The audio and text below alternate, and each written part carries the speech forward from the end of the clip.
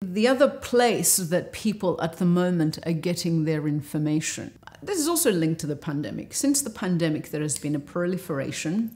We have greater access today, post-pandemic, to experts in the field, many different types of experts in the field, such as casting directors, actors, directors, people who are already working in the industry.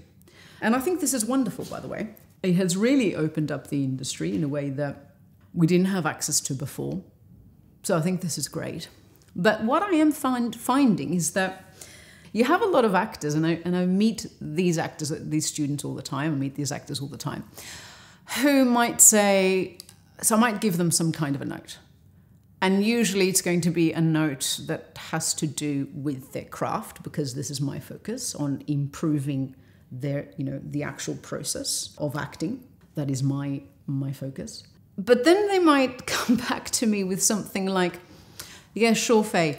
I saw something, though, the other day by XYZ actor, right? Famous actor, most of the time, has probably won accolades, Academy Awards, who said the exact opposite of what you just said. Okay. Now, I find this very problematic, and so I like to take the time to explain why this is problematic. Firstly, that person, if we're talking about an actor, if we're talking about a successful actor, we are talking about somebody who is perhaps one of those rare unicorns, and I'm going to refer to them as a rare unicorn. I mean, unicorns are rare by definition because they don't exist, mythological, right? But the point that I'm trying to make is that there are these rare creatures called the naturals.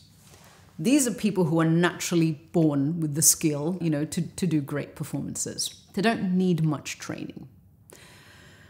They exist. We like to look out for them here at the Academy. Drama schools select for them. There are people who are naturally talented, naturally better at doing certain things than others. I certainly was never one of those people. That needs to be kind of contextualized here. I'm not coming from the perspective that, these people are somehow special, except for the fact that they don't need to do the kind of work that most people, including myself, had to do in order to get to this stage, which I'm going to call the resistance-free. There will be a whole lesson on this concept of the actor being a resistance-free vehicle, so I won't get into it at this stage.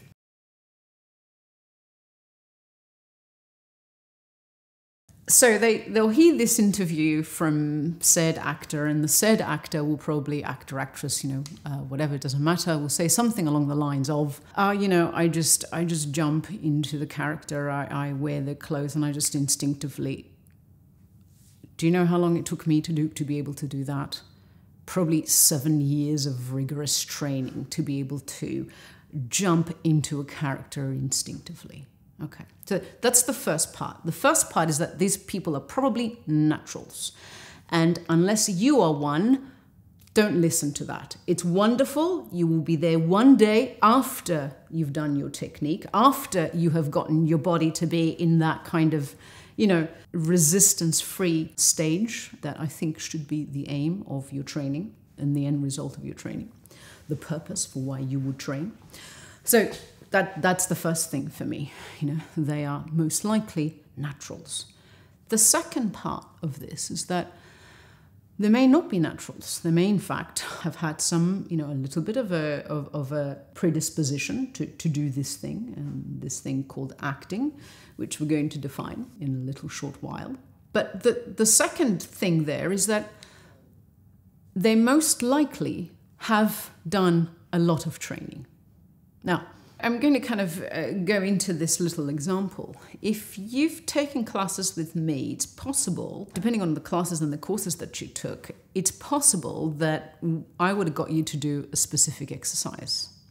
And the exercise that I would have got you to do would be to go out there, create a collage, create a list of the actors that you would like, whose style that you love, elements that, you may want to explore for you, who inspire you, and so forth and so forth. I do this particularly with people who I coach, and they might say, for example, I want to go into acting, I want to be an actor. They don't want to train. And then, they want to go and be actors. So I get them to do this little exercise, and most of the time it's in order to kind of wake them up, alert them to the reality of our industry, which a lot of coaches, I think, irresponsibly don't talk about. And yes, I do think it's irresponsible to not tell our clients that, in order to be good at this, you have to train hard and well, okay? And I'm not interested in these exceptions. There are always exceptions, of course. But I'm talking about what the craft is, what the industry is, what the main path is. So I get them to do this exercise, go away and come back to me next week and put together a list of the people that inspire you. And I've had this happen many times, where the actor would go away and come back with this, with their target list, let's call them. And then we'll do a little exercise together where we look at, where did this person train?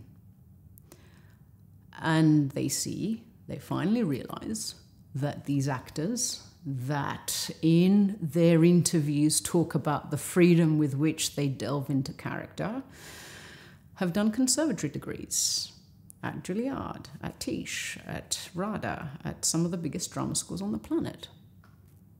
From my own assessment, from getting people to do this on a routine basis, it's the vast majority of actors. There's people that you hear who tell you that acting is instinctive. Now, if they haven't gone to a conservatory, they've trained with perhaps some of the best coaches on the planet, with people like Meisner themselves, with people like Strasberg themselves. Yeah?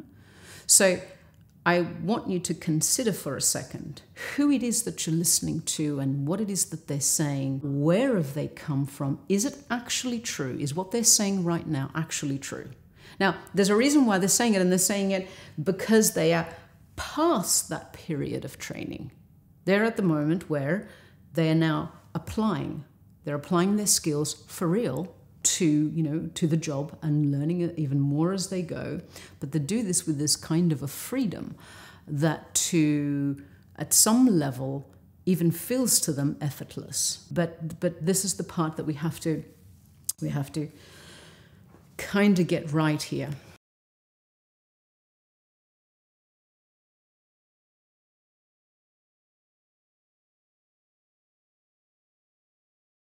I invite you to consider who it is that is speaking to you. It happened very recently, actually. There was an actress looking at the performance, some of the performances from a film, popular at the moment, and she was very, very convinced that this particular actress hadn't been to school. And I said to her, okay, just let's do a little bit more of a deep dive, and in fact found that she had been to Tisch and graduated from Tisch. So, and this certainly adjusted her thinking. Wow, okay. So this person that is usually talking about, the craft of acting being effortless, did apply effort, or at least the kind of effort that you would need to apply if you go to a school like Tisch. So that is this section here on why I think you should be training, and, why you should stay away from the kind of classes that are focused on performance before you've done the work, the right work. And also just that lesson on when you hear, people who are at a completely different level to you starting out, telling you things like, I just wear the character's clothes and then I'm them, don't fully believe them. They're saying it for the right reasons, but it doesn't mean that that's what you should be doing.